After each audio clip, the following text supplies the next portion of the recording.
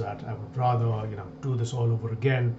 It will be faster, and that kind of does imply that there might be a few things in the previous recording which might not be in here, and vice versa, given that I do not use slides.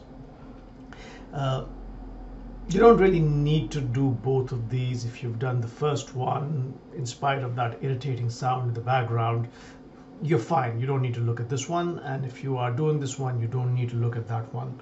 There's only one thing that I wanted to chat about, which was the syllabus for each and every one, or the testable component for each and every one of the quizzes, the practicum and the final practicum. Some people ask me what they were. I usually tell you about those in the lectures. The reason why I do not have that in written is because depending upon the number of questions that are asked in class, sometimes I speed up, sometimes I slow down. The intention is not to shove something down your throat. I would rather that all of you be comfortable in terms of what you've done, in terms of what you've learned, rather than knowing a certain amount and knowing little of it. So depending upon how much we've covered till that day, or till the week previous to the one that you are going to have your test in, I am not going to give you your syllabus before that. It's going to be given to you during the lectures, and you'll probably get an email from me or one of the tutors or the exam coordinator who's going to tell you what the syllabus is also, in addition to what's happening in the lectures. Okay, so let's start off. Two things that we are going to look at today.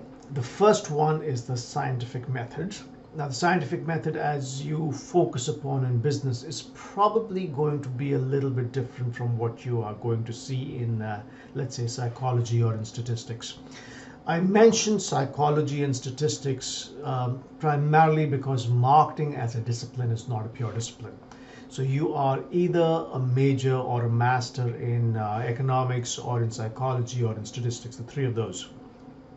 So I, for example, am a major in economics. If you're in consumer behavior, you are a major in psychology. So we borrow a lot from those disciplines, okay, which is what's happening in market research, which is primarily focused around statistics with its applications in psychology as of right now. Later on, when you do 3090, it's going to be focused more on mathematics also, higher levels of statistics and so on. So we are going to go back to statistics and psychology very often. So coming back to what we are going to be doing today, the scientific method with slight differences, and I'll tell you what the differences are as we go along. And then second, we are going to look at frequencies, crosstabs, and the introduction to your very first test, which is going to be a chi-square test.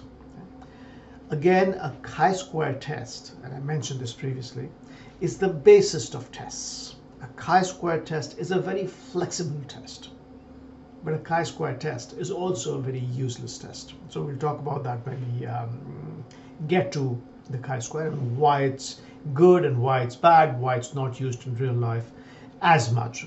So we'll talk about that. It's not that it's not used, it's just that it's not, especially in this age of big data, the amount of use that it's put to is relatively low. Now, starting today, I'm also going to bring down my reliance on slides. There's going to be one more lecture, which is going to be closer to week 8, if I'm, again, depending upon the speed that we go with, where I'm going to come back and look into the slides deeply, where I use them as a backup. But most of the places I will not. Having said that, I would want you to have a look at these slides anyway, because they sometimes talk about the statistics or the psychology behind what we are doing. I'm never going to test you on these. Okay? What you're going to be tested on, what you're going to be assessed on is the lectures, nothing outside of the lectures. But there will come a time, there will hopefully come a curiosity when you want to go back and look at statistically what does something mean, or psychologically what does something mean. That's when you go back to the slides. That's the only time when you go back to the slides. Over and above that, you don't need to. Again, At the end of today's lecture, you should be able to take those two things away, the scientific method and a chi-square test. So let's start off first with the scientific method. For the scientific method, what I'm going to do, I'm going to use this as a blackboard where I will write a little. Now, writing implies not too lovely, handwriting coming out on these. I tried using a pen with my Microsoft Surface. That doesn't work out too well either, because then something else goes wrong. So I'm going to use a mouse to write this. Most of this is going to be self-explanatory. If there are any questions on these, just let me know. Okay? And like I said, preferably contact me on Teams. I'm a lot faster on Teams, especially for this trimester. Hopefully next year onwards is going to be a little bit okay. So we start off today with what is known as the scientific method. Now, again, like I said, this is going to be slightly different from what you have learned in other disciplines. Now, what does the scientific method mean? The scientific method means that whatever you want to prove is by definition false. You are trying to prove something, whatever that statement is false. That is your inception, that is your point of inception. That's where you start off with all scientific method. Because if you start off with your statement being true, you've already taken the stance that you are right. So you are starting off with the assumption that the party in front of you is guilty. That's not what you want. You start off with innocent until proven guilty, which implies every single statement that you make is incorrect unless and until you can prove it to be true. So, this phone is black. I want to prove that this phone is black. So my starting statement has to be, this phone is not black. That's the start of the scientific method. Now, when you look at psychology, when you look at statistics, this starting point makes a lot of sense, which is the opposite of what you want to prove. Business does this in a slightly different fashion. Not very different, it means exactly the same thing. It's just that we take the second step first, which implies that we start off with writing down what we want to prove. So let me write this down. Phone is black. This is a statement I want to prove. This is the statement that I want to prove. Okay. I write this down, but this is not what I start off with. In hypothesis testing, in this scientific method, I just introduced a new term, which was called hypothesis, THESIS, hypothesis testing, or hypothesis testing, depending upon how your accent rolls. What is hypothesis testing? Hypothesis testing is the basis for the scientific method.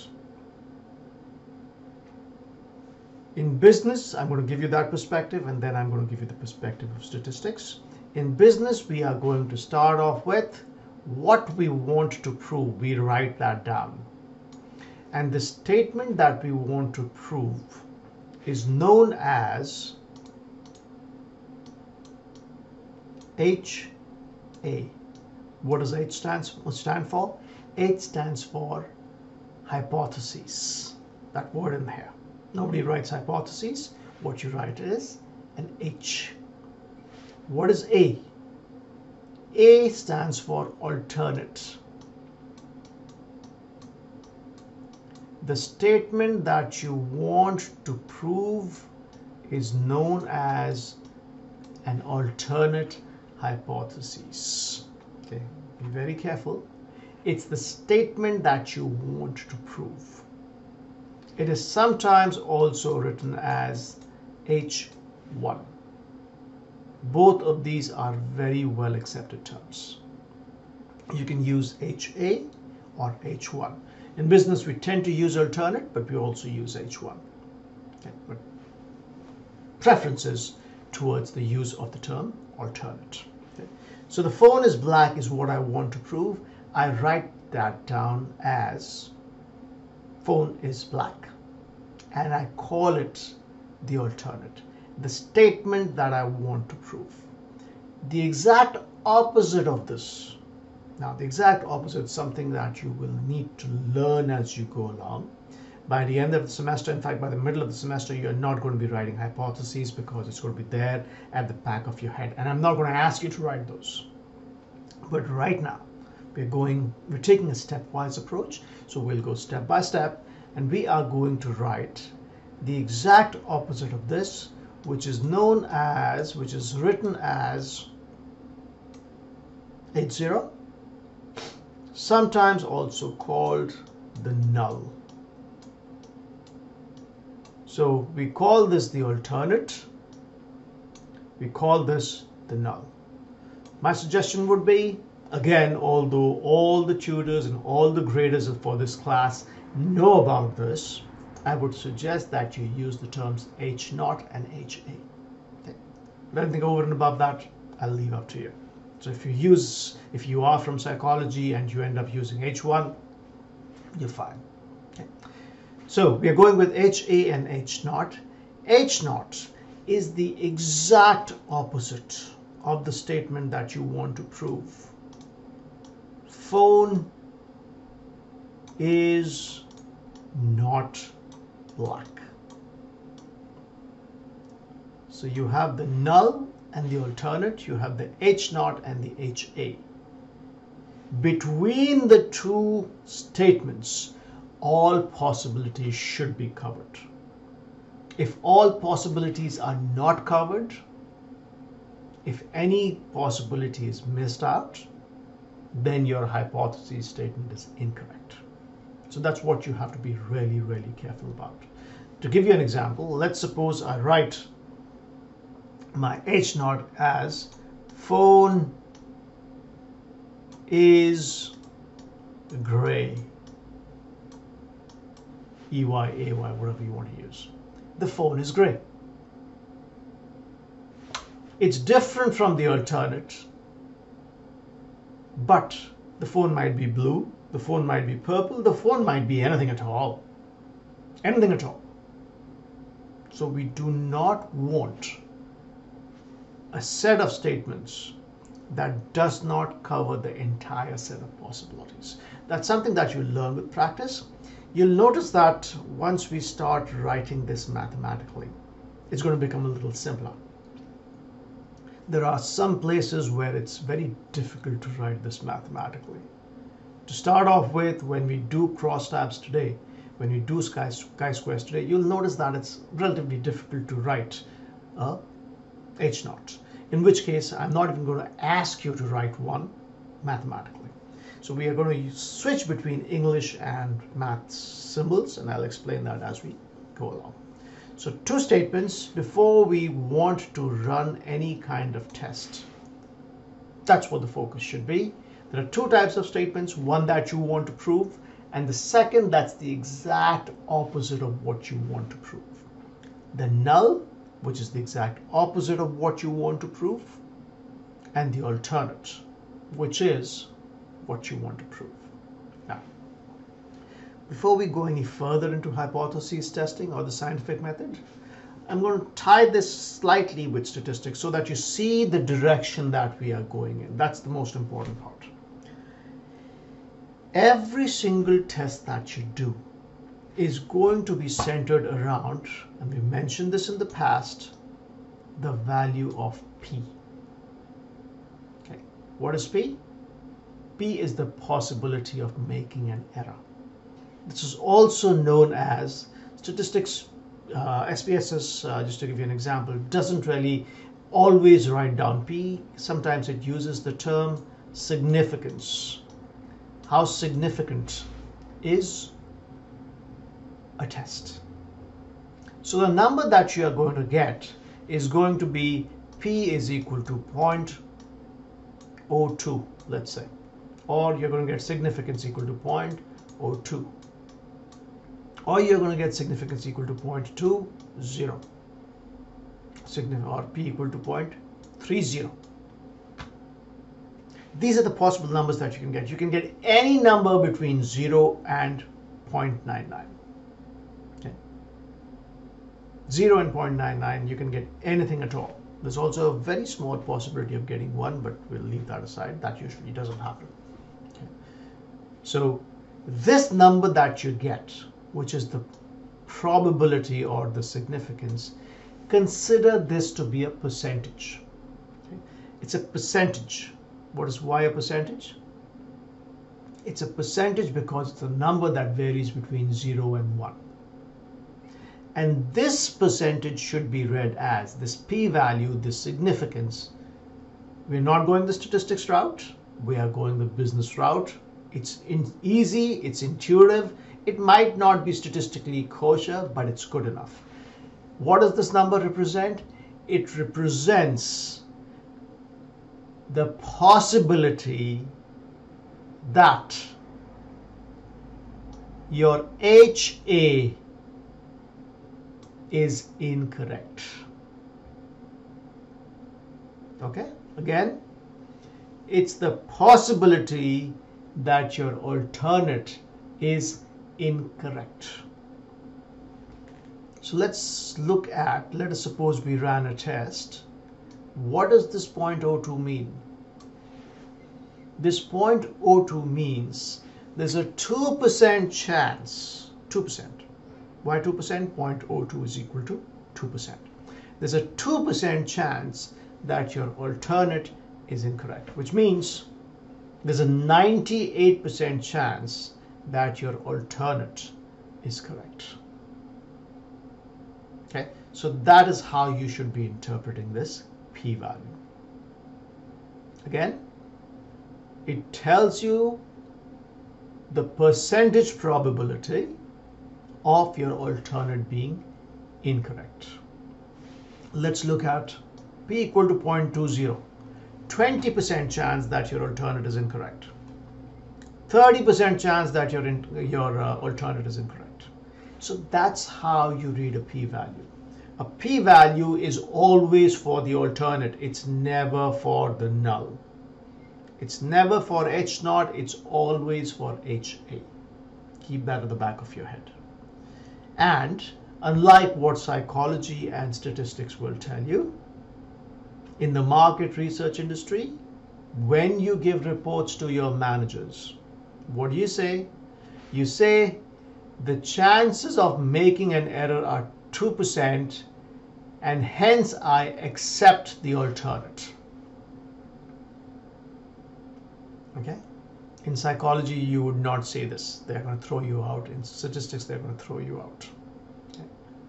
You'll say you have no reasons to reject the null. You will not do that in, again, if you want to, that's fine. All the people who are going to be grading your answer sheets know about it. But as a manager does not know the nuances of statistics. You need to tell the manager specifically what you found to be correct. Did you find the alternate to be correct, or did you find the null to be correct? So that should be the focus of a marketing.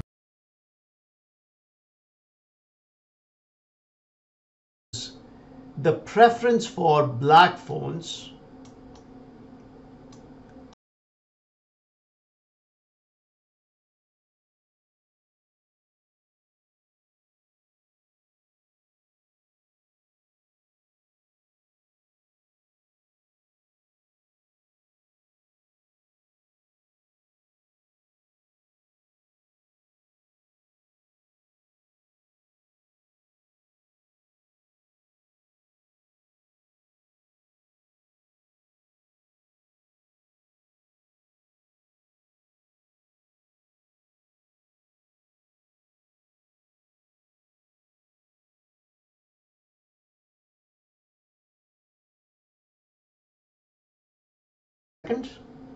my null is first is less than second.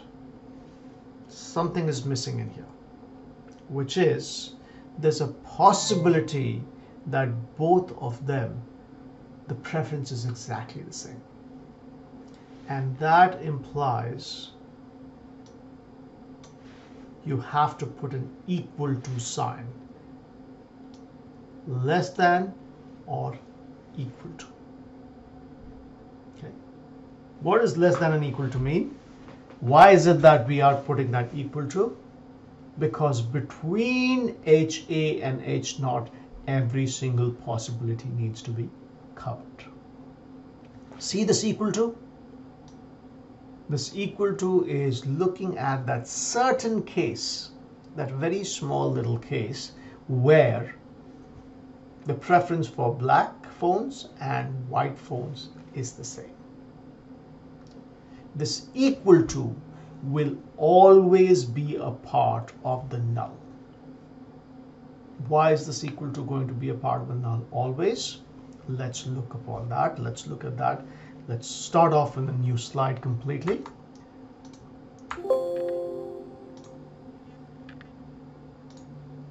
And I'm going to start off with a new example.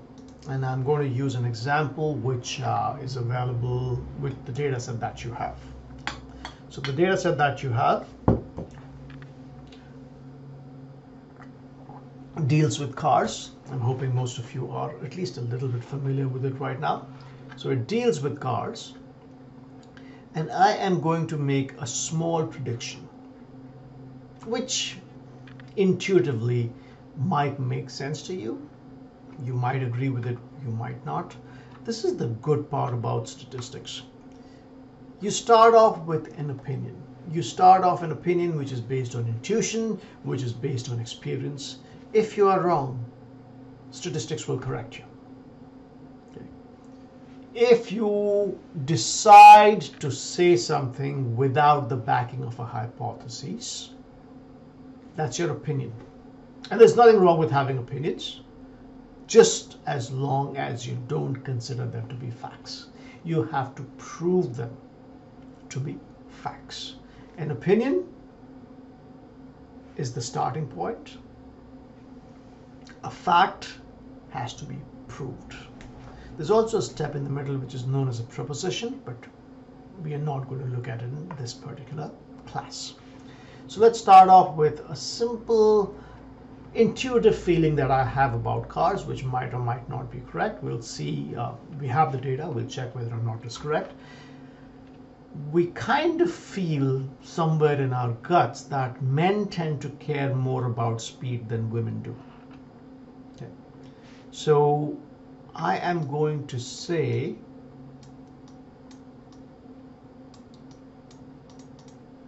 men care more about speed than women do. So that's what I think is correct. Okay.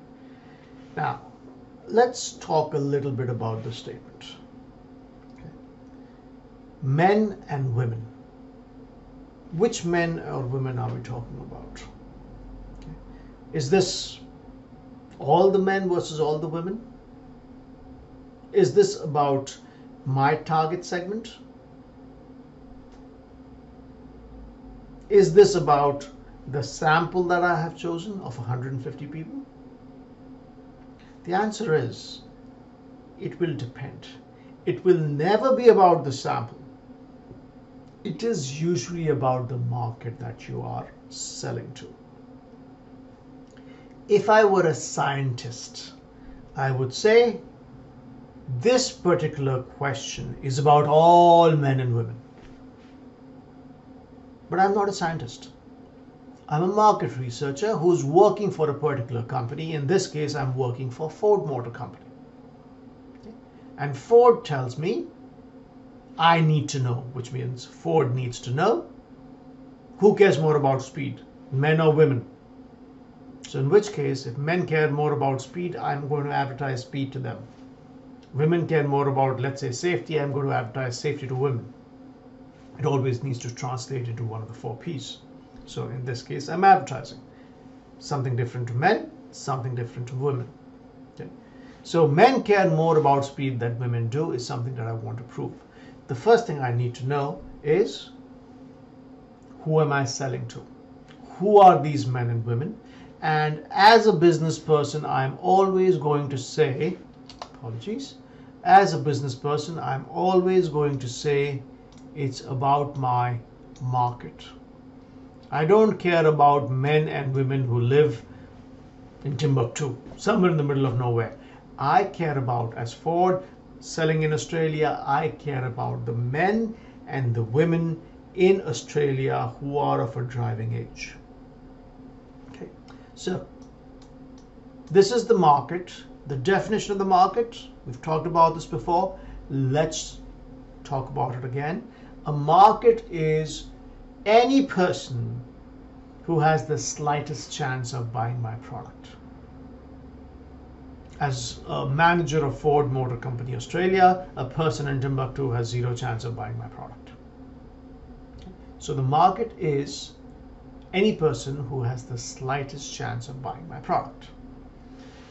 For me, a market is statistically what is known as the population, which means anybody who has the slightest chance of buying my product is my market, and he or she is also my population. Outside of that population, nobody exists. It's just inside that population where everybody seems to exist.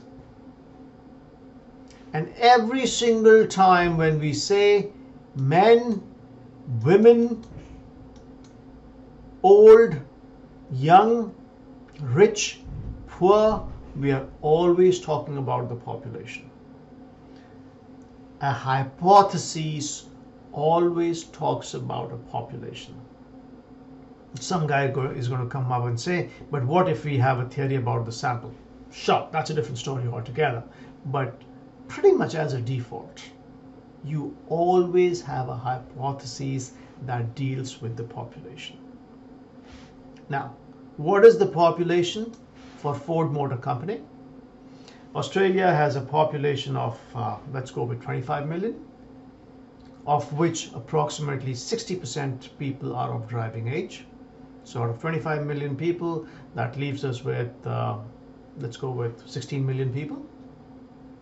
16 million people are of driving age, of which about half have a car, 8 million people left.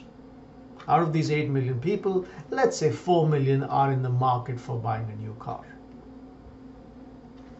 That's my population. Again, I'm never going to ask you how to calculate a population, but a population is anybody who has the chance of buying a product, buying your product. So every single statement that we make is going to be focused upon the population. It's always about the population. It's never about the sample. But am I going to go and survey all those 4 million people? Nope. Why? Because it's going to cost me a lot of time. It's going to cost me a lot of money. By that time, Subaru is going to come and take away all of my market. And by the time I survey the 4 millionth person, the first person that I surveyed has changed his or her opinions. So you never sample the population. You sample from the population. So this is a very lovely statement in statistics. You never sample the population, you sample from the population. So from these 4 million people, how many do we survey? It depends on how confident we want to be. Now, I usually show this using a diagram in class, which obviously can't be done in here. For every single question that you ask, and again, if you are from stats, you're probably going to tell me that what I'm saying is incorrect. I know it's incorrect. I have a major in statistics, so I know about that. But most of the times, for every question that you ask. Okay? So you have a survey, it's got one question. How many people should you survey? And pretty much there's always a person in the class who gives me the answer. It's 30. If you have one question that you ask, you want 30 responses. Why 30? Because 30 is where a T distribution changes into a Z distribution. If you don't understand what this means, don't worry about it. But a Z distribution is what we in pretty much everyday term know as a normal curve. That kind of tells us that it's good to have 30 responses per question. What if we have two questions? 60? The answer is not really. It's going to be a number slightly less than 60. How much less? It depends upon the correlations. We won't get into that.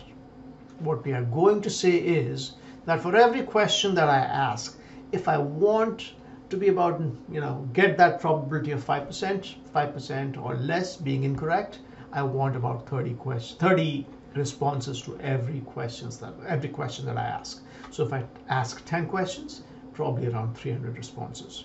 Again, that number is going to be smaller.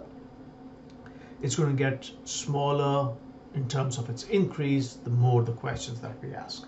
But that's what you're looking at. So we are going to, from this population, I thought we had narrowed it down to 4 million people who have the slightest chance of buying my product. I sample 400 people. Oops, sorry about that. I sample 400 people. This number is known as my sample. We sample the sample. Okay. 400 people from 4 million people and ask them all the questions. If you can understand these next 2 minutes, most of statistics is going to be under your control. So based on these 400 people,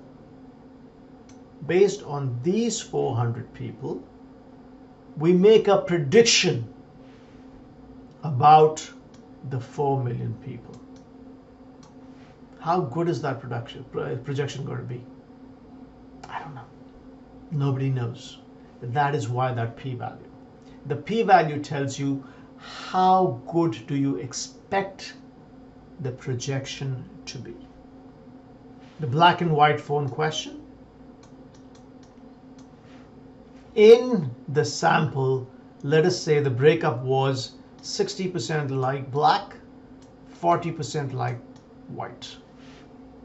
How confident can I be that in the population of 4 million, the split is going to be something similar? That is what statistics is going to do. Okay. The confidence, statistics can never give you the right answer. It can give you the right answer with a certain probability, certain percentage of you being correct. I'm using the term probability as an English term rather than anything else. The percentage confidence that you can have that your answer is going to be correct. There are a lot of assumptions that go in here. We are not going to look at the assumptions. Okay? We are just focused upon what statistics is supposed to do.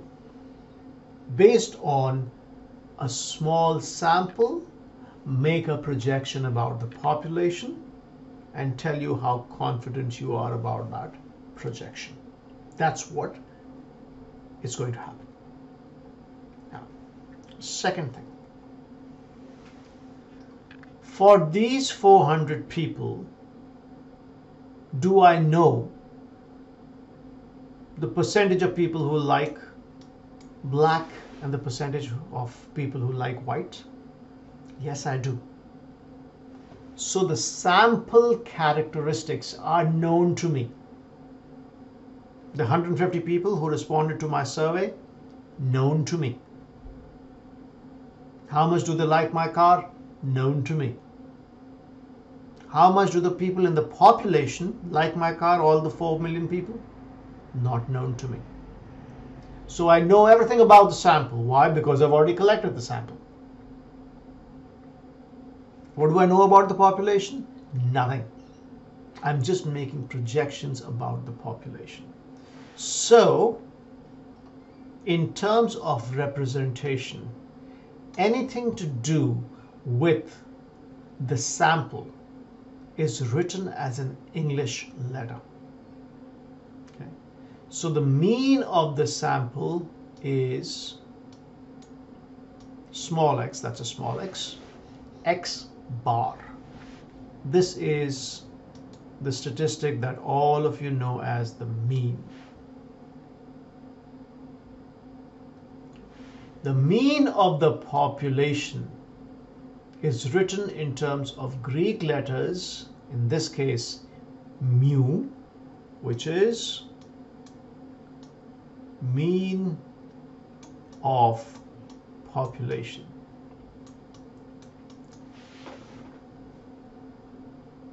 Okay. Now, do we know the mean of the sample? Yes, we do. Let us suppose we ask the sample, we ask them a simple question. Are you satisfied with my car? The car that I sell you, are you satisfied with it? You've been driving it for some time. What is your overall satisfaction? On a scale of 1 to 7.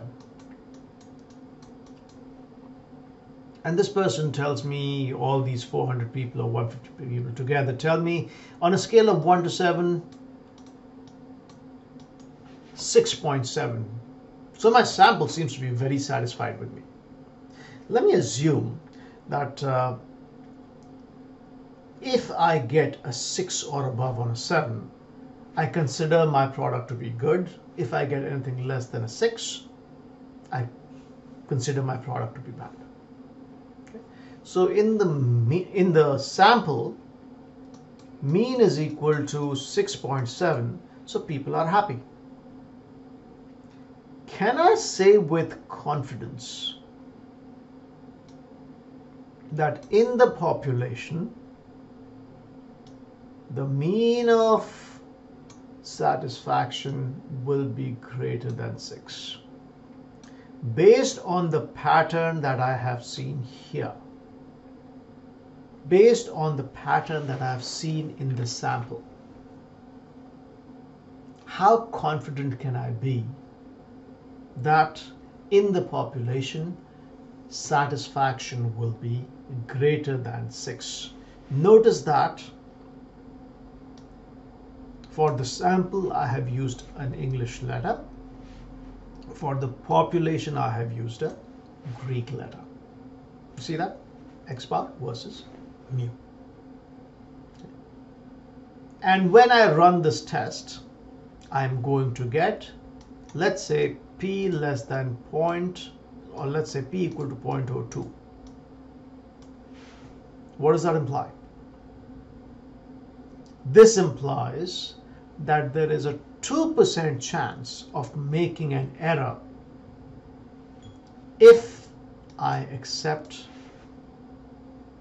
that the population mean is greater than 6. 2% chance. Okay. What have I done? I know this. I want to prove this. I ran a test. What test did I run? We'll learn about these tests as we go along. And that test told me that there's a 2% chance of making an error.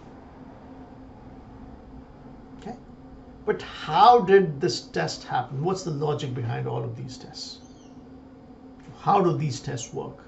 All of these tests work, and this is slightly, if it's confusing to you, don't worry about it. But I'm telling you how all of these tests work. So out of these 400 people, and look at what's going to happen in here. Out of these 400 people that gave me my survey,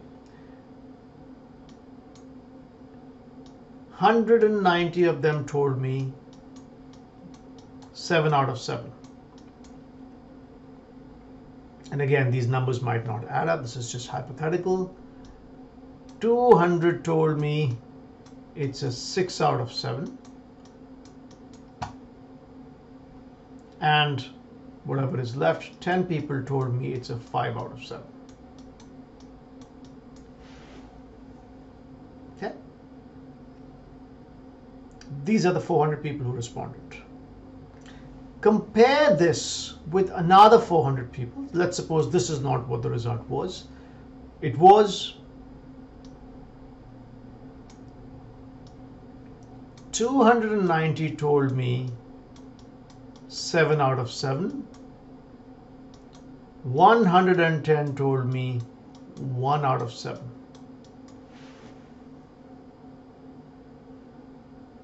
Okay.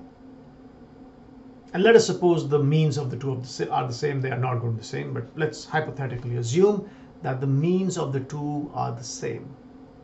Where are you going to be more confident that the mean of the population is going to be greater than 6? In here or in here? In here, everybody is bunched together. So if we take more people, they are probably going to be bunched in here. In here, on the other hand, people are bunched far away. There's one bunch in here, there's one bunch in here. It's possible that this bunch grows and suddenly the mean changes drastically. It's also possible that this bunch grows and the mean moves in the other direction. People are all over the place. That's the English term of statistics. Are people all over the place, or are people concentrated together? If people are concentrated together in terms of their opinions, in terms of their ideas, in terms of their liking, I can make a confident projection. If everybody hates me in my sample, I can say probably everybody's going to hate me in the population.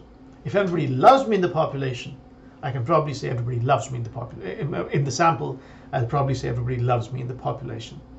If half the people hate me, really drastically hate me, detest me, and the other half people are ecstatic about me in the sample, then I don't know what the population looks like. And that is the basis of statistics. That is what is being captured in all of these tests through a measure known as, most of you would have heard of this, standard deviation, or you might have heard of this as a variance. Both of these are what are known as measures of dispersion. We don't need to worry too much about it. I'm not going to look at this in detail in this class, but this is what all tests are based on. So what I'm going to do next is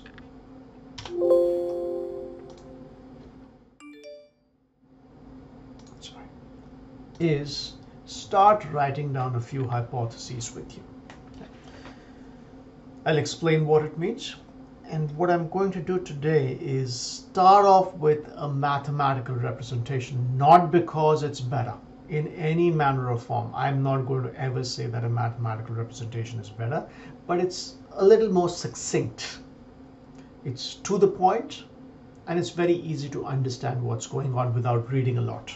There will be times, especially today, when you will notice that writing out mathematical notation is not very easy, in which case you can slip back to English. So move whichever way you want. Anything is fine. As I told you, all the tutors and the graders are very well versed in terms of statistics, so they should be fine no matter what you give them. So I'm going to go back to the example of the black phone and the white phone. I think opinion, no statistics, no fact. My opinion is A alternate, which is my opinion, which is what I want to prove, is that black phones are preferred over white phones. Look at how I'm going to write this. I can write this down in English just the way I said it. Black phones are preferred over white phones.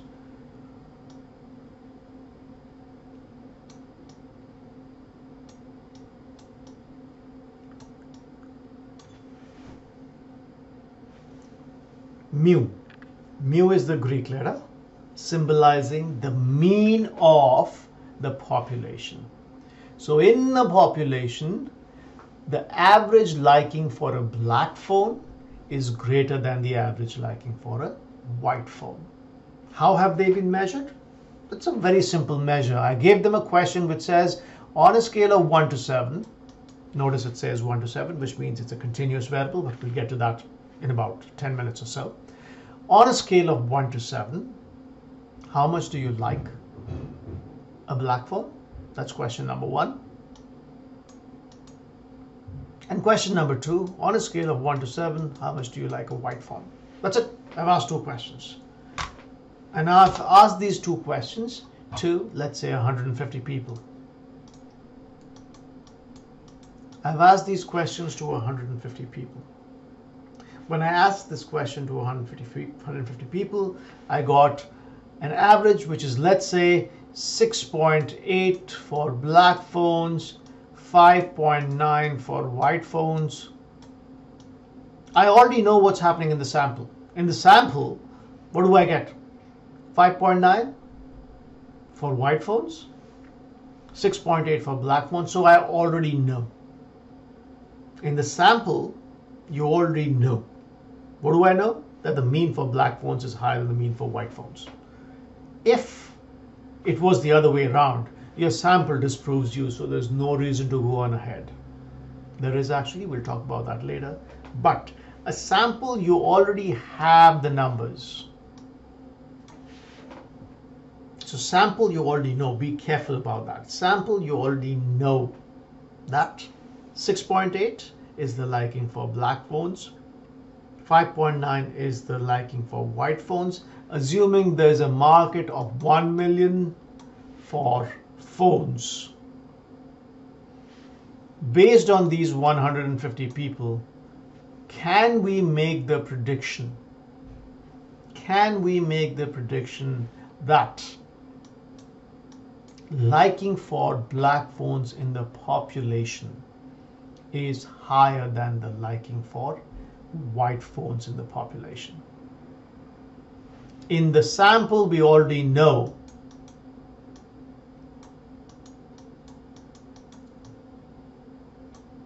this being X black, this being X white. We already know this. That's the sample. Based on the 6.8 and 5.9 and how varied people are, how much do they vary? Based on that, how confidently can I say that? That is what our test is going to be. That is what all tests are going to be. There's one more step left though, which is I have to still write my null. My null is, notice the equal to,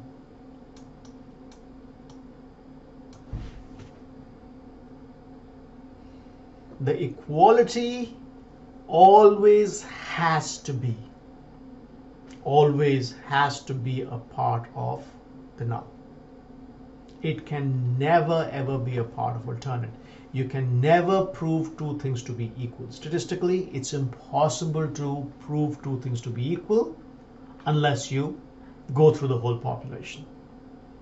So you can't sit on the fence. You have to say one is greater than the other. The second is greater than the first. There's also one more thing you can do, which is a very non-committal approach, but is absolutely valid.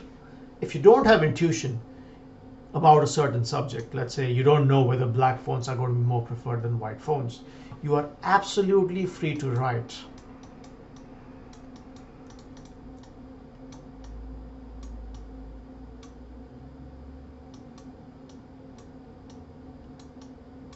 UB is not equal to U white, or you can also write it as both these symbols are perfectly fine. The problem in this case is, and sometimes this is the best way to go, the problem with this case is that what you are saying is that you don't have an opinion. Again, nothing wrong with this, But this is a kind of a cop-out approach. You have not looked at literature, you have not tried to use your intuition, you have not tried to use your grades. Sometimes you don't know about it. That's fine. There's nothing wrong with it. But preferably, a directional relationship tells you that you have some knowledge about the subject and that you want to prove it. Okay? So make sure that you have an alternate and a null that's written down. This is right now just for practice, and I promise you, I kind of said this at the beginning of this today's lecture, is that sometimes you will not need to write a hypothesis, and that sometimes is probably going to come in about week 7 or so. Well, actually week 8, given that you have a break week in the middle. So that sometime is going to come in the middle. Okay? If it comes in the middle, that point of time you want to stop writing hypotheses, I'm fine with it. But as of right now, practice. In fact, your second practicum, whenever that is, you are going to be asked to write hypotheses. Okay. So let's suppose somebody comes and says, I want to prove, let's not look at black and white phones any longer. I want to prove that men and women care about speed of a car equally, which means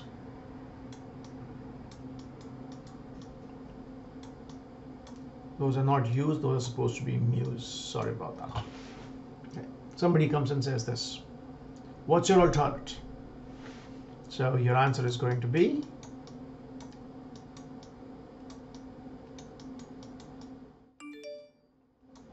sorry.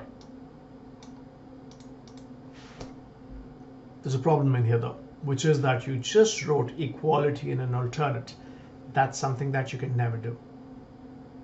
So your hypothesis, males equal to females, is incorrect. Your hypothesis is incorrect. You can't do it. You have to go ahead and change this. No matter what the statement says, no matter what the statement says, your alternate cannot have an equality. Change this to that, or to that. That's got to be your starting point. The corresponding H naughts for all these three are going to be, this is not equal to, equal to. Let's write this down. For the second one, greater than, so less than equal to, less than, greater than equal to. Notice that the equality is always in the null, and that's the way it has to be. Okay? So that is the hypothesis testing. That is the entire section on hypothesis testing. Everything that you want to prove is false to start off with. That becomes your alternate. Then you write the null. The alternate first and the null second. This is very contrary to what you will learn in psychology and statistics, which is fine. Business does not go this, the perfect scientific route. So second step, you write the null. Third step, you choose the test that you want to run. Let's write these down because these are very important. Step 1, write the HA. Step 2, write the H naught. During these steps, remember the equality needs to be in the H naught. And third step is check or identify the test that you need to run. Okay. There are steps 4 or 5. We won't get to those right now. We'll get to them starting week 5. Okay. 3 steps. Write the alternate. Write the null. Check the test. Now the next question becomes, how do you check the test? And the answer about what test should be run is based on what we did in the last lecture, which was identifying the 3 types of variables. Remember I told you, if you have a mastery on which variable you are working with, Let's have the class understood. Okay. So we'll go ahead and work on that. Sorry. Now, and we are going to start out with something really simple, which is known as a chi-square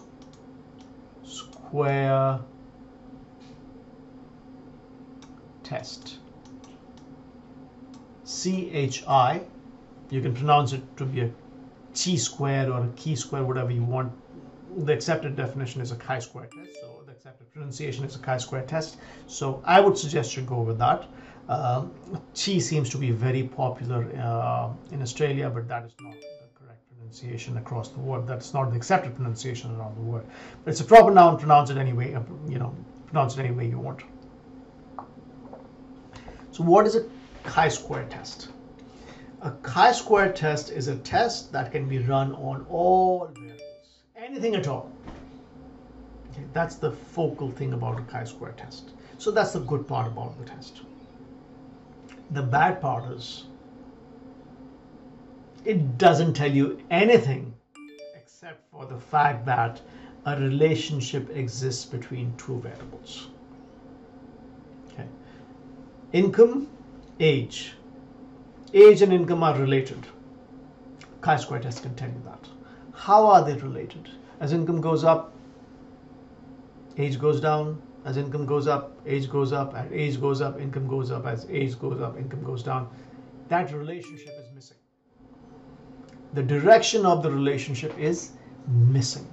So it doesn't tell you anything over and above the fact that a relationship exists, which is sometimes all right, but most of the times it's not.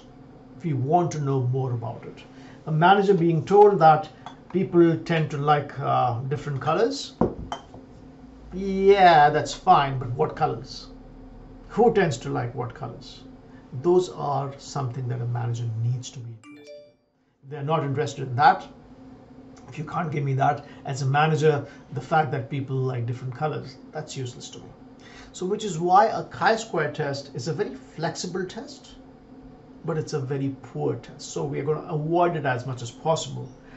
Unfortunately, and again, unfortunately is relative, there is a certain circumstance where no other test can be run. There's only one test that can be run. Only one test, which is the chi-square test. So let's look at this in a little bit of detail. Reminding you about the types of variables that are available to us. So the types of variables that are available to us that we classify variables into are, number one, nominal. What's a nominal variable? A nominal variable is a variable where there is no order to the answers that people can give you. No order to the answers people can give you. Males and females. Going from males to females or females to males. Which one's better? I don't know. Which one's higher? I don't know. Races. Asian, Hispanic, Caucasian, blacks. Which one's higher? I don't know. There is no order to them. I said Asians, Hispanics, Caucasians, blacks. I could say, hey, Asians, Caucasians, blacks, Hispanics. I could say Hispanics, blacks, Asians, Asians. There is no order to this. So that's a nominal variable. Just a recollection, nothing else. Just a reminder, nothing else. The second type of variable is known as an ordinal variable. What is an ordinal variable? An ordinal variable is a variable where there is order to the possible answers of a question. What is your education? Just completed school, high school, college, master's, PhD. 4 categories. There's an increasing level of education. Income, less than 25,000, 25 to 50, 50 to 75, 75 to 100. 4 categories, 4 possible answers. There's an order to it. An ordinal variable. The two of these put together Ordinal and nominal variables put together are called, if you have forgotten, they are called categorical variables.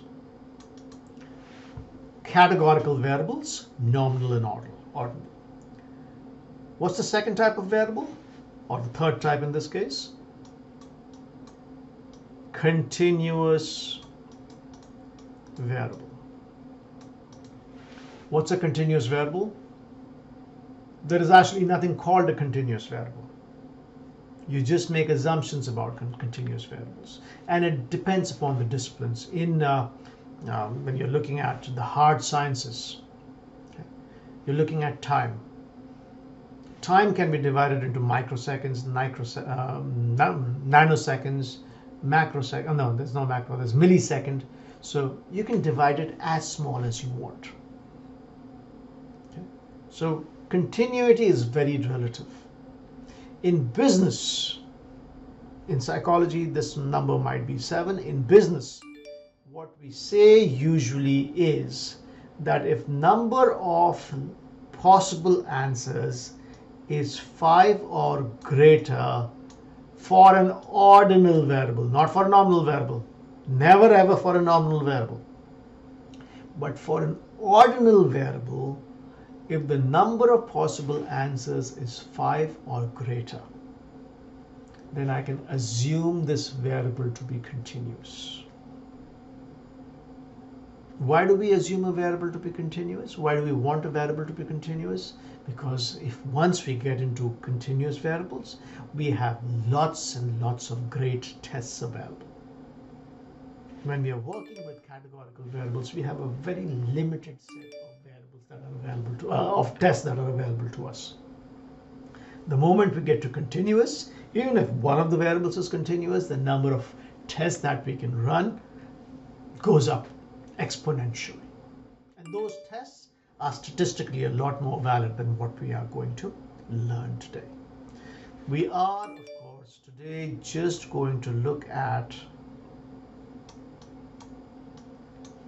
the scenario where you are working with categorical variables. Remember, we looked at mean, right? There is no mean for a nominal variable. Think about it. You have males and females. Will there be a mean? Let's suppose we have 50 males and 50 females. The mean is 0.5. Females being 0, males being 1. What does that 0.5 mean? Nothing. Okay. Let's look at ordinal variables. 25 to income 0 to 25, 25 to 50, 50 to 75. 0 standing for 0 to 25, 1 standing for 25 to 50, 2 standing for 50 to 75. The mean is 2.6. What does it tell you? Nothing. It's not representative. So mean doesn't mean anything at all. All that you can do with categorical and all that you can do with categorical variables is probably talk about the mode. What is the mode? If you've forgotten, a mode is the frequency which has the highest number. What is a frequency? Frequency is the number of responses. I'll explain that with graphs in a few minutes. But when you are working with categorical variables, you have only one test that you can run, which is the chi-square test.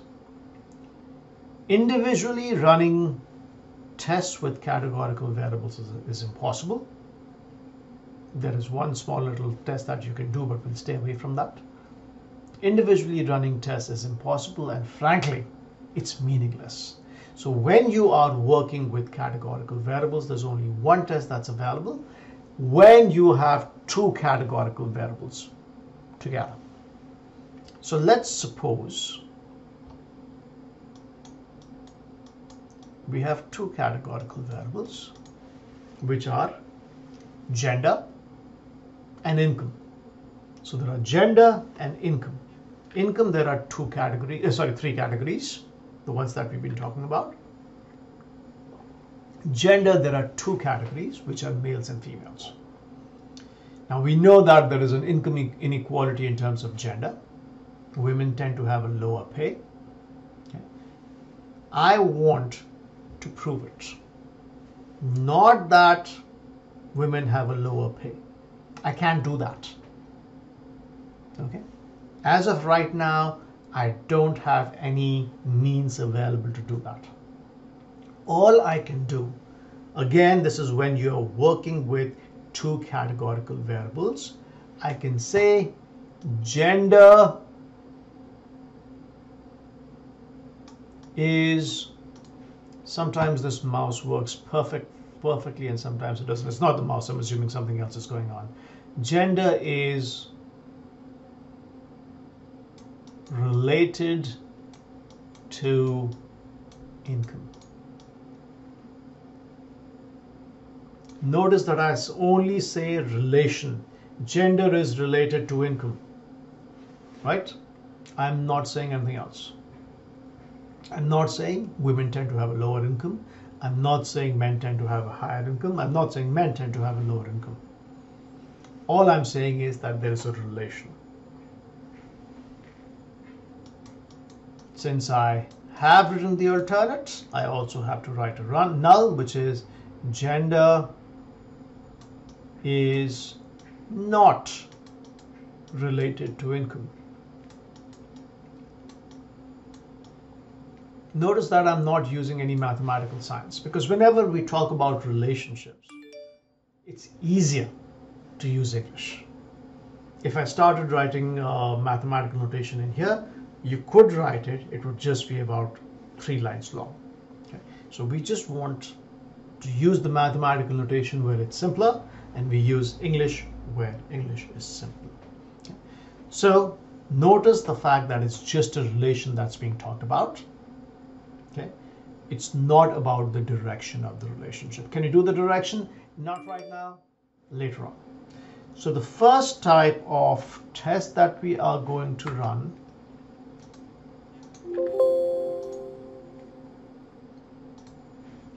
and we are going to create a box. What is that box? It's a lovely diagram which is going to show you. Part of it has been given to you in the lecture notes, but I'm going to give you a better one. But I want to build upon this slowly rather than give it to you at one go and then everything going whoosh. We are going to build a box, and the first box is going to be, obviously this is a flow chart. The flow chart has, the first question is, what kind of variables are you working with?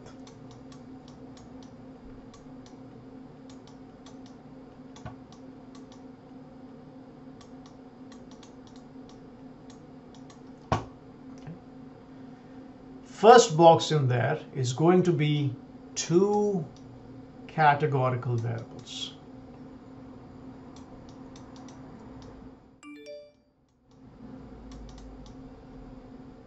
I'm going to be working with two categorical variables. Okay?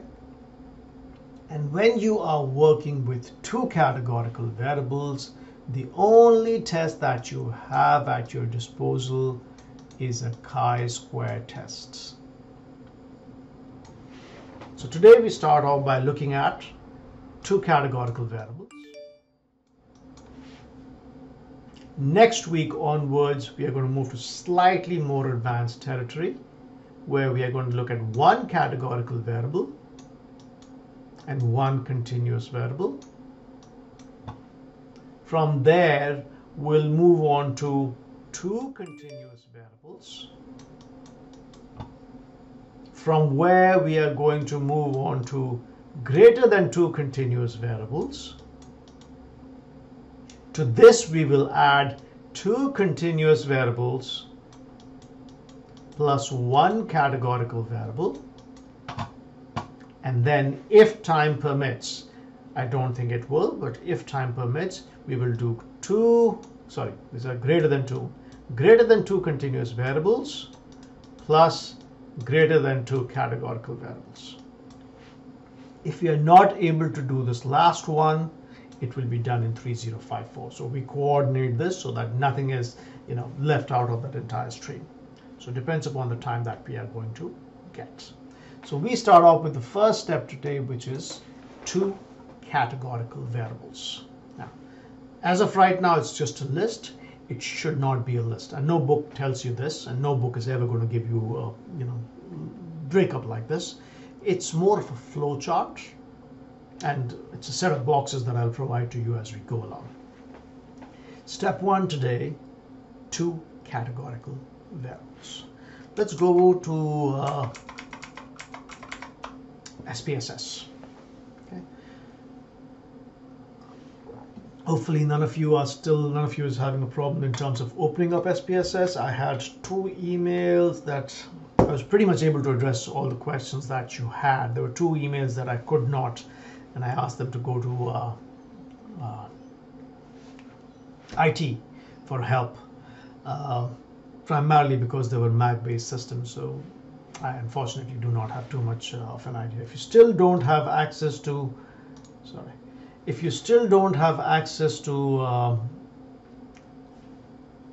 SPSS, please make sure that you do, because otherwise you are going to be left very far behind in the tutorials. Okay, so make sure you spend some time on that. All right, so this is our data set. Hopefully you are a little bit familiar with it now. And we are going to be working with two categorical variables today. So let's identify a few categorical variables. The first one, of course, has been around, which we looked at last week. The 3 types of cars. 1 standing for American car, 2 standing for European, 3 standing for Japanese car. Okay, so 3 types of cars. Is this an ordinal variable? No, it's not. Why is this not an ordinal variable? Because 1 could be a European car, 2 could be a Japanese car, 3 could be an American car, and we wouldn't know the difference. It doesn't make a difference at all. Coding is based on what? Coding is based on arbitrary assignment. It's a nomination. So not only is this a categorical variable, it's a nominal categorical variable.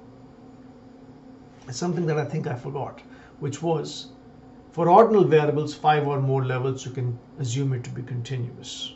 For nominal variables, you can never ever assume it to be continuous, which means you are living with half your hands tied behind your back, but we'll talk about that once we reach that problem. Let's look at another one. So this is type of car.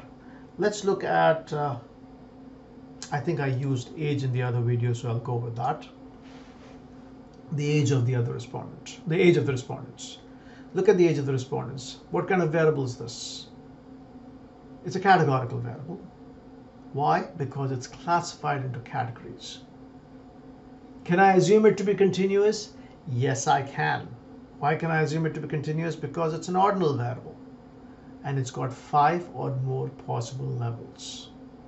So I can assume it to be continuous.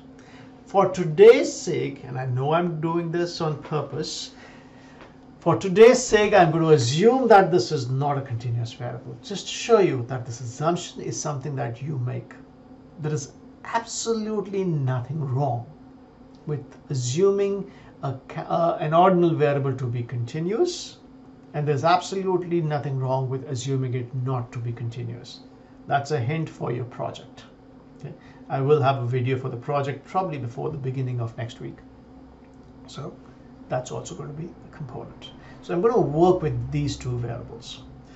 Before I start looking at the test, okay, I'm going to introduce you to something that we are going to be spending a lot of time on. The first tab, which is within Analyze, descriptive stats. Now we are going to spend our entire trimester in this tab. Okay. We'll do descriptive statistics. We'll do mean comparison. We'll do general linear models, a little bit if time permits, correlation, and regression. So those are the ones that we are going to be working with. If you come back to me and we do 3090 together, There's a lot of stuff in here extra that we are going to do. We're going to do a little bit of direct marketing. We're going to do spatiotemporal, well, primarily spatial marketing, not using SPSS, but other softwares too. Obviously, you will also do a little bit of simulation to show people, to show your managers what can be done, what the expected outcomes are, and so on. Okay, so we are going to, in this trimester, spend only time on descriptive statistics. As I said, a little bit of general linear models if need arise, correlation, and regression. Okay, and regression. Those are the ones that we are going to be spending time on. So today we start off with the first one, descriptive statistics, and I am going to be drawing for you a frequency table. Sounds simple. And the answer is, it is simple. And you start off at the basics. And even something as simple as a frequency table can be converted into a test, which is what we are going to be looking at today. So let me start off with one of the variables that we are looking at, which is type of luxury car. Since this was a part of the other video, I'll go ahead and do this in this one too, which is an SPSS analysis screen that pops up has three components. What are those three components? The first one is the one on your left, which is known as the variable window. This lists all the variables. If you right click on this, you can change, instead of the labels, to the names. Right now this might not make sense, but later on during the semester, when you're familiar with the data a lot, you can go back and work with this. So right now I'm just going to go with the labels. The box on your right, it's called the analyses window. And the third thing is the buttons on the right, which allow you to enhance the test that you are running. Okay. So the first thing we are going to do is something very simple, which is take the variable that we're analyzing, type of luxury car, to the right. Why? Because that's the variable that we want to analyze. Press OK. And you're done. What does it tell you? It tells you that 58% of my respondents, 58 people bought an American car, 38 bought a European car, and 59 bought a Japanese car. Which means American cars and Japanese cars, very similar amount of sales. European cars tend to have a lower amount of sales. In my sample. How's this useful? Nothing. All it's doing is telling you probably what the distribution of, or what the sales of the three types of cars looks like. Sometimes somebody might come in and say, yes, these numbers are fine, but can we make this visually more appealing? Because managers are not going to look at these numbers, they're going to look at graphs. There are multiple ways, there are at least three ways of drawing these graphs. And there is this whole thing which SPSS does, is let you build charts. I'm not so focused on charts because market research by itself is not going to be so focused on charts.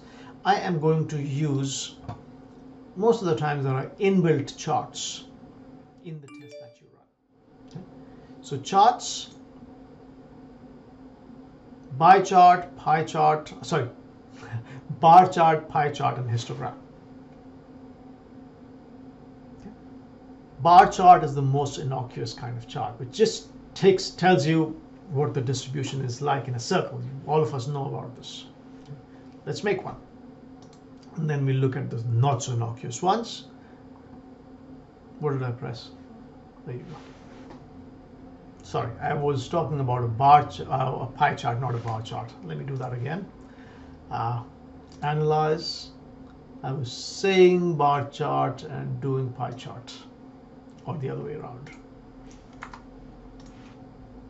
There you go. Pie charts are the most innocuous ones. All you do is get a circle and you get a visualization. That's it. Okay.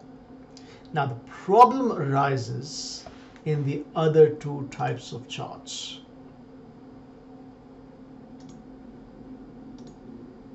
A bar chart and a histogram. What's a bar chart? What's a histogram?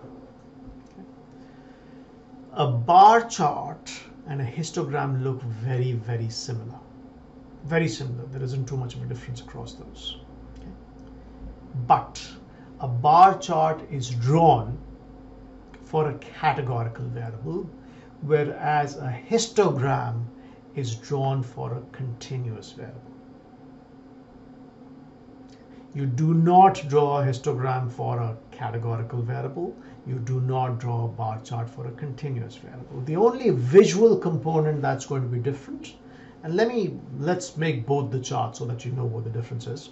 The only difference that you're going to see is that for a bar chart, the bars are going to be relatively far away. For a histogram, they're going to be close to each other. So why is it that, given that SPSS knows that the variable is an ordinal variable, it's allowing me to draw a histogram? SPSS has an IQ of 0. It has 0 intelligence. It'll do whatever you ask it to do, unless it's mathematically impossible. It'll do whatever you want it to do. You need to make sure that what you're doing is correct. So let's start off by doing the correct thing, which is a bar chart. 3 bars, Japanese, European, American, and look at the space between them. There is some space between them, which the reason why you have space is because what you're telling the computer, telling SPSS, is that the 3 of these are separate entities. It's not an order. If, on the other hand, I told SPSS that I wanted a histogram, bunches these together because it assumes it's the same variable which is going up and down. Okay, which is there's continuity in here. In addition to that, whenever you draw a bar chart, all you get is a chart. Whereas if you draw a histogram, you get the mean, the standard deviation, because now it's calculating a mean. Why? Because it's the continuous variable. Remember what we said? Ordinal variables and nominal variables. It doesn't make sense to have a mean. Means are only for continuous variables. The only thing that you can do with a categorical variable is probably tell me what the mode is. What is the mode? Mode is a Japanese car. What's a mode? The answer which has the highest level of frequency. Okay. The answer that has the highest level of frequency is the mode. That's about the only thing that you can do as far as a categorical variable goes. Some people say median. Median might work for ordinal variables, but certainly not for nominal variables. Okay? So keep them on the side. Those are variables that you cannot calculate means for. Remember that. Very important. Okay? Now, what we are going to do next, so you've had a look at frequency distributions. What we are going to do now, frequency distributions, just show you how everything is distributed. We are going to take 2 frequency tables and bunch them together. What does that imply? Let's do this first because that's probably the easiest way of explaining this. Analyze descriptive statistics, crosstabs. Remember the 2 variables that I told you about. Type of luxury car, age of the respondent. So what I'm going to do is draw a 2-dimensional frequency table. One with the type of luxury car, the second with the age of the respondent. How does a crosstab help? A crosstab only helps you to see if there is any kind of visual relationship between 2 variables. Which one goes into row and which one goes into column doesn't make a difference. Okay? It's exactly the same. Won't make any difference whatsoever. You'll get the same results. So let me come to the output and then see if there's any pattern that we can decipher. Let's press OK. So look at what's happened in here. The Rows are the type of cars, type of luxury cars. The columns are 1, 2, 3, 4, 5 are the age groups. So age groups, type of car. And then you have the number of people in each of these groups. So 35 years and under, 2 people have bought an American car. 65 plus years, 8 people have bought an American car. 46 to 55, 16 people have bought a Japanese car. That's how you read a crossed up. Now I want you to spend 1 minute on looking at this table while I drink my tea and see if there's any pattern that you think you can decipher.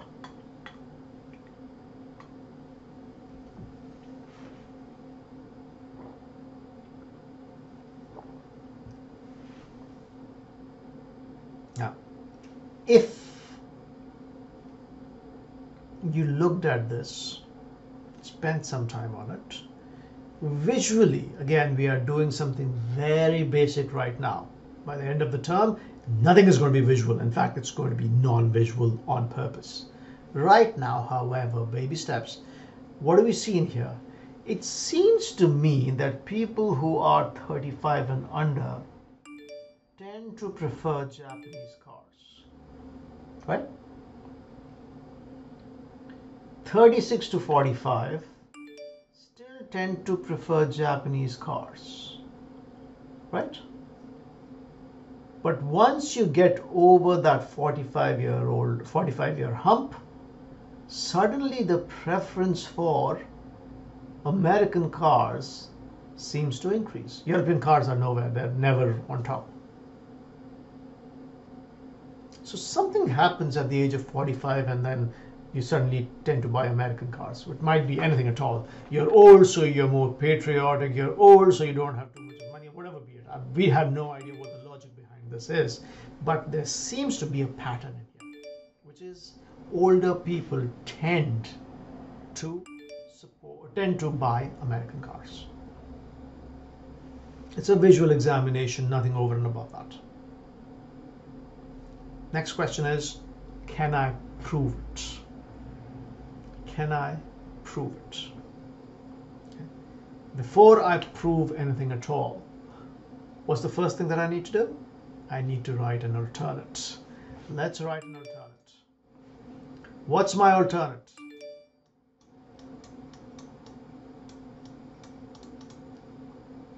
There is a relation between age and type of car bought. Done. There's a relation between age and type of car bought. What is the relation? No idea. What is the relation? I can't put it in words. Well, actually, I can put it in words, but I can't test it. I can't put it in hypotheses. I know visually looking at it, when I actually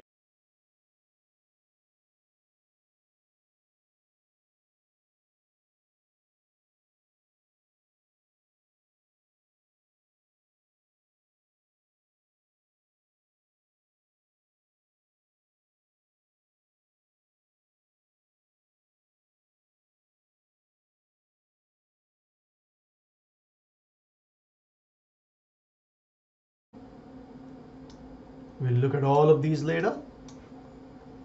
If I'm playing with two categorical variables, the only test that I have at my disposal is a chi-square test. What's a chi-square test? A chi-square test is a test between two categorical variables, and the basis behind a chi-square test is a cross-tabulated table. So statistically, I'm going to look at patterns in this table and tell you if a relationship exists. How do you do that? Analyze descriptive statistics, crosstabs. Everything stays the same. Everything is in here. I am now going to enhance this crosstab, and this is how we are going to work with each and every one of the tests that we are going to do. Click on statistics. See the chi-square? Click on it. So you're asking for a chi-square test to be run on the crosstab that you have produced. Press continue. We are not going to look at any of the others, so just forget about those. Continue. Press OK. So we get the crosstab again. In addition to that, we get a new table, which is the output of the test, the chi-square test. The Pearson chi-square test, there you go. What are the others? The others are different types of tests. We don't care about them. 99.99% of the times the results are going to be exactly the same. We care only about the Pearson chi-square test. This Pearson guy is going to come up a few times. So we are going to go with him because he's the most famous of them all. So Pearson chi-square test is what we are focused upon. Now, SPSS does not use the term P pretty often. What it uses instead is what you see in here, which is called significance. Significance and P mean exactly the same thing. Okay? They're exactly the same thing. And in this case, P is equal to 0.002. Okay?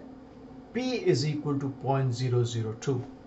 What is that in terms of percentage? 0.02 is 2%. 0.002 is 0.2%. Okay. What does this 0.2% mean? Very careful, it's always going to be translated into the same thing, which is there is a 0.2% chance that your alternate is incorrect. There's a 0.2% chance that your alternate is incorrect, which means there's a 99.8% chance that your alternate is correct. Right? So we'll go with my alternate being correct. What is my alternate? There you go. What is the alternate? The alternate is that there is a relationship between age and type of car. And I can tell you that there's a relationship. What is the relationship? Stats is not going to tell you that right now. Okay? It can't tell you why, because we're dealing with categorical variables. There is a relationship, but that's about it. Nothing over and above that. Okay? So I can safely say my H0, again, apologies to statisticians, but I'm going to say my H0 is incorrect and my HA is correct. How did I decide upon that? I looked at the significance. Let's do one more of these. Instead of looking at type of car and age, let's look at type of car and income. So is there a relationship that exists between the type of car that you buy and your income? Okay. So luxury cars, if your income increases, is there a pattern that is shown in terms of you preferring Japanese cars or American cars? So let's write down our alternate. What is our alternate? Our alternate is there is a relation between income and type of car bought. I'm sorry about this typing is not really an option because we're using too many mathematical symbols, so and the laptop doesn't work too well, but we'll just have to live with this. So there's a relationship between income and type of car. I'm going to read these out multiple times just in case you have problems. What is your H naught? Your H naught is there is no relationship between income and type of car bought. Okay. Why is my HA not, let's say there is no relation? Because no relation means everything is equal. And equality cannot be a part of your HA. It's always going to be a part of H naught. Okay? So HA and H naught are done. Both the variables are categorical. So the only way I can run this test is using a chi-square. So let's run a chi-square between income and type of car bought. Let's get rid of all the output that we have. To do that, you press Ctrl A and delete. Analyze, descriptive statistics, cross tabs. So instead of age, we are doing income. Our chi-square is still checked. Press continue, press OK.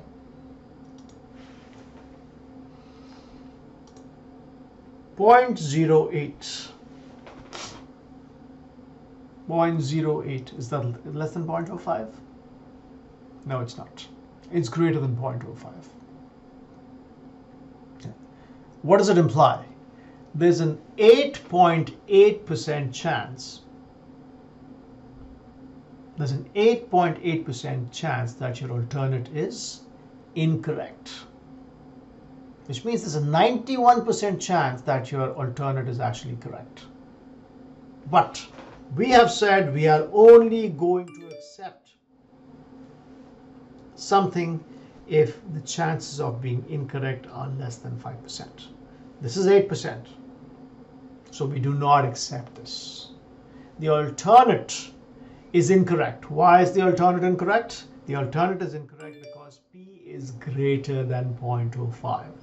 Hence, the alternate is incorrect. The alternate is therefore discarded. And the null continues to be correct. What was the null?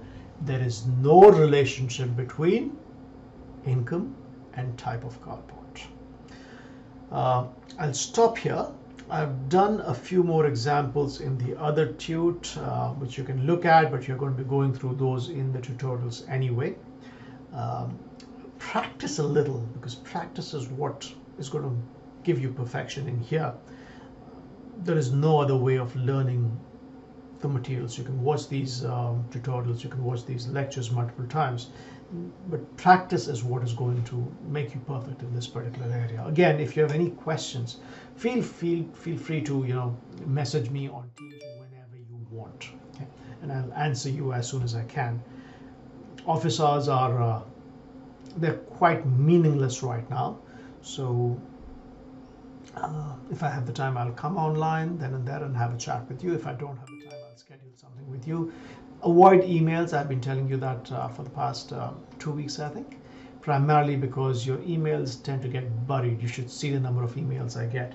While I was recording this, I have 39 emails in 1.5 hours. So that's why things tend to get buried. Preferably use MS Teams. That's where I will be able to get back to you. Okay? Your test results should be out soon, hopefully before the end of next week, and they will be uploaded on Blackboard. Again, I'm not involved in your grading at all, but if there are any questions, I'll tell you who you want to have a chat with. Most of you will want to have a chat with your tutors. There are a few exceptions, but other than that, again, if you have any questions, feel free to send me a message. Take care. Saying keep safe doesn't seem to do the job, but I'll see you all next week. Bye.